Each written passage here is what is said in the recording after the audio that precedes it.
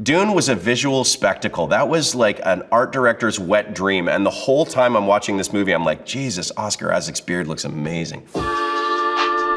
What's up, GQ? I'm Matty Conrad. I am a men's grooming expert.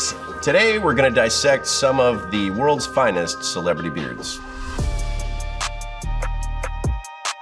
Now let's face it, not everybody looks better with a beard. I have guys asking me every single day if they should grow a beard or not. Let's look at some of these celebrities and decide whether or not a beard is the best look for them.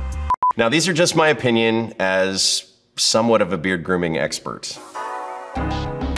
Jason Mamoa. Jason Mamoa has a slightly straighter, more kind of wavy beard. A lot of guys, when they grow those wavy beards out, have kind of a pirate vibe to them because they have a little bit more kind of shimmy, they're a little bit more piecey and scraggly. But what I love about Jason Momoa's beard is that it completely suits the rest of his look because he really does kind of look like a pirate. I don't think I could picture Jason Mamoa with a really well tuned up and outlined beard. I think this whole thing suits his aesthetic very, very well. He rides motorbikes, he likes to get dirty, he likes to do activities and climbing stuff. He's a very physical guy, but a lot of these kinds of longer, straighter beards are going to have a more triangular shape just by their nature. It's really hard to get straighter hair to look more square, so it's a really nice way to use the texture of his hair to grow into a shape that's complementary to his face. I can't even picture Jason Momoa without a beard now. It's such a part of his identity, and I think that he definitely looks better with a beard. I mean, this is one of those times where both are very handsome, but one of them looks like Jason Momoa. Oscar Isaac. I mean, Oscar Isaac is somebody that could go either way. He looks great without a beard, he looks great with a beard. But if I had to pick my preference and my favorite, I'm gonna go with a beard.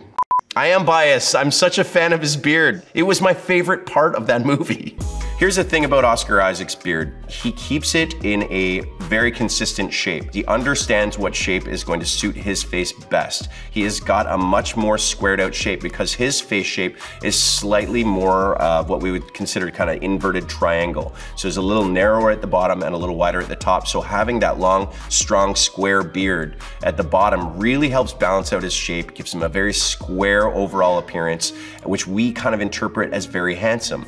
I also really appreciate how he's embraced the way it turns a little bit salt and peppery and a little bit gray. A lot of guys will color their beard when the gray starts coming in because they're a little worried that it ages them, but before you know it, it looks like their beard has been drawn on by a magic marker.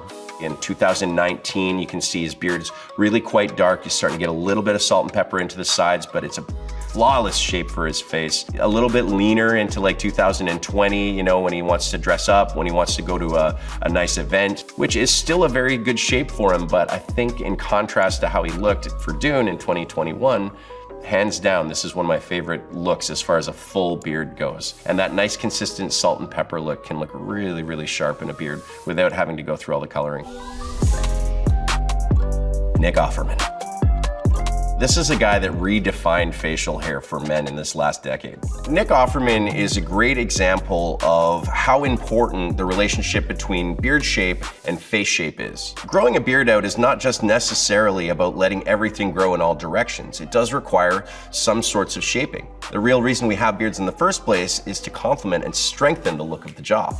You have maybe what he was wearing in about 2018. I'm pretty sure he did this for a role. Everything is just grown out in all directions. It's not very lean on the sides. It doesn't have a lot of strong jaw-like shape to it. So it's not, in my opinion, the most flattering thing for him. But when he starts to change the shape of that up, especially into maybe 2019 or even into 2020, when he took the sides a lot leaner, he's got a stronger baseline and all the length is sitting at the chin, it gives him a really strong masculine representation. He looks like a very strong jaw. And to me, this is more Nick Offerman's vibe. Because at the very core, I think that a beard has to match your personality just as much as it matches your face shape or your texture. You know, I really like Nick Offerman with a beard. I've seen him without a beard. It looks a little more youthful and looks a little bit softer, but there's something about a beard that really enhances the look of Nick Offerman's face. To me, he is the beard. James Harden. Now, when it comes to beards, it's not just about the Hollywood elite. Sometimes we're looking at sports celebrities, and you can't talk about sports and beards without mentioning the name James Harden. James Harden was drafted in 2009, and he was relatively clean shaven at the time. In 2010, he started growing a beard, and as far as I can tell, he never looked back. He is absolutely committed to this look, and I think it really suits him. On a lot of other guys that I see with beards in the NBA, they keep them a little more tailored and a little more well-groomed, but Harden seems to let his grow really wild and woolly, and I kind of love that because it, I think, really intimidates the other players. It's a big beard to have coming at you, and I've seen this done in other sports like rugby and like soccer, where guys will grow these big beards in an attempt to be more imposing, in an attempt to be more confident looking and more aggressive looking. Really important that when you are wearing a beard that has that kind of density and you let things get a little wild, that you balance that out somehow with something that is groomed. In his case, it's his like meticulous braids, it's his perfect lineups. He always has a really nice clean fade. So it's a great way to kind of create a juxtaposition between the two that overall, when you combine them, still creates a style, not just a lack of style. James Harden gets a thumbs up for this beard for me. LeBron James. Keeping it on the court, let's look at LeBron James. Now, LeBron James has a very different beard shape from James Harden. It is a much more low rise, and the difference is that his top line is much, much lower. It's carved really down tight, and instead of that wild and woolly look, he keeps his very, very flawlessly groomed, nice down low, very strong lines, which looks great from the profile. Looks amazing from the side, but as soon as he's looking directly at you, you can see that it really kind of amplifies the narrowness of his jaw. And that's a thing that you can see without a beard here. He has a very narrow bottom jaw. LeBron is a really tough one because I actually like him better with a beard, but not this beard. Instead of complementing the shape of his face, it's amplifying the shape of his face. And that is a little bit tricky, because if we compare that to somebody that's maybe not on the court, maybe somebody that's sitting courtside like Drake, he has almost the exact same beard shape as LeBron James, but his face shape is different and it complements the shape better. Drake is a little wider, his chin is not quite so narrow, and so when he creates that same lowrider shape that's meticulously groomed out, you can see it complements his face shape and in fact gives it a more square look. If you want to put these two side by side, who wore it better? I think Drake's got you, LeBron.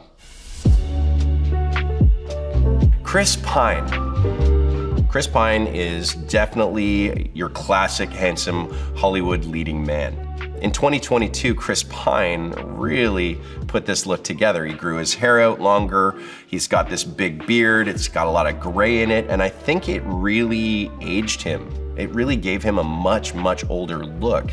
And I think it's really tricky to grow out a beard and your hair at the same time if you're trying to make it a style statement. Now, perfect contrast here is when we see what happens when you pull his hair back off his face. He pushes it back, it looks leaner on the sides. I know he's wearing a hoodie, but just the shape looks so much better. One of the things I usually recommend to guys is that if they want to grow their beard out bigger, then they should make their haircut cleaner and maybe a little shorter or more groomed. I love that he embraces how strong his gray is in the front. He's got that real tonal difference, which can be very interesting and can make your beard stand out. If you ask me, this is not Chris Pine's best look. I mean, for a role, I get it. For the coloration that he's got a very interesting looking beard, but I really believe that when you try and grow everything out all at once, you start to lose a lot. You lose your jaw shape, you lose your overall square shape, and things become kind of rounder. Without a beard, God, he's really handsome already. Leave some for the rest of us, why don't you? Donald Glover. Donald Glover is a great example of bringing out that mature aspect that a beard can give you. I think a lot of people got to know him about 10 years ago when he was on Community and he played this real boyish charm. He had a bit of a baby face, but as he got away from that role and as he went into his Childish Gambino phase, I think he wanted to express more of his maturity and his sexuality, and I really think that the beard helped him do that. I think there was an evolution to Donald Glover's beard. I know he played around with a couple different shapes. It started out with kind of a rounder shape, which is not always the most flattering on certain types of face shapes, especially because he has a slightly rounder face shape. But I think he's settled on more of a squared out shape now. And that squared out shape is really what's giving that amplitude to his jaw and that stronger look. So in the spirit of Donald Glover expressing his maturity, I think that a beard is a much better look for him than without. Idris Elba. He's such a man, isn't he? He's so masculine and he's got such a strong personality. And so when he has this beard and he keeps it nice and short and tight and embraces his salt and pepper, I think it's a great look for him. Instead of making it really edged out and look drawn on, he keeps it a little bit more natural, but still very nice and tight. This is really easy to maintain yourself at home with a pair of clippers. But what works about it for Idris Elba is it's something that he can always dress up or dress down. And it looks great both ways. I mean, Idris Elba is such an interesting character already because he's not just a Hollywood leading man, the guy's a DJ. I mean, he has so many elements to his personality, and I think the really great thing about this is that beard just seems to be consistent through all of those elements. So Idris Elba's beard for me is a great big win, especially for guys that are looking to have something that they can maintain themselves at home, but still give them just that tiny bit of masculine edge. Jon Hamm.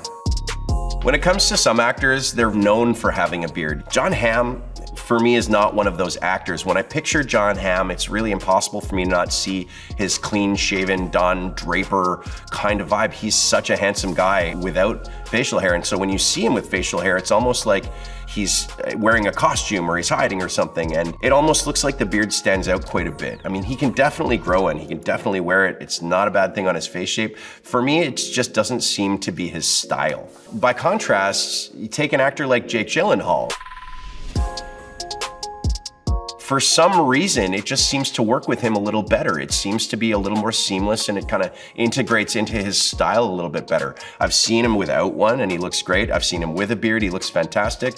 And it's not quite as much of a disconnect for me to look at Jake Gyllenhaal's beard and say that suits you as it is to look at Jon Hamm's beard and say that's your best look. Jake Gyllenhaal is another one of those ones where it's too close to call because he looks great without one, he looks great with one, but I love the kind of more mature look he has with a beard, so I'm gonna say with a beard. Reggie Watts. Reggie Watts has a very iconic look all his own. He's a comedian and a performer who really uses his look as part of his physical comedy. He embraces the craziness of his hair, the large texture of it. He wears it in all sorts of really bright and bold ways, which I think is super fun, but to do that really requires you to be able to anchor something at the bottom of your face shape. Otherwise, it just starts to look very top heavy. And so he uses his beard to kind of anchor that shape, to feel a little more natural, a little rougher, and again, very consistent with the rest of his look. This guy is absolutely hilarious, and I can't picture him without a beard. I mean, let's take a picture of Reggie before he had his beard, and let's just see what the beard shape has done for his face shape. I mean, undeniable. Keanu Reeves. Keanu Reeves is like the Hollywood version of Jesus. You know what I mean? You can't say bad things about Keanu Reeves. It's not my favorite beard. I think Keanu Reeves looks best when he has something that is really tight and tailored. He looks great clean shaven. He looks great with like a little bit of stubble. You know, when he's got that kind of John Wick vibe going, or a very, very short beard. Because his face shape is so narrow and because he's really lean looking, the longer the beard grows with the longer hair, it starts to kind of elongate the shape too much. So for Keanu Reeves, I love to see his beard shorter and more kind of tailored in. It's just more complementary to his face shape. I'm gonna say without a beard. I know that's a little controversial. I just really like his face shape without a beard. I think if he was gonna wear one, keep it really short, almost stubbly, so yeah, I'm gonna say without. Well guys, that's all I've got for now. But if you wanna see some more, comment and subscribe below. If there's beards in Hollywood that you think deserve some more attention than they've got, add them to the comment section. And until then, we'll see you next time.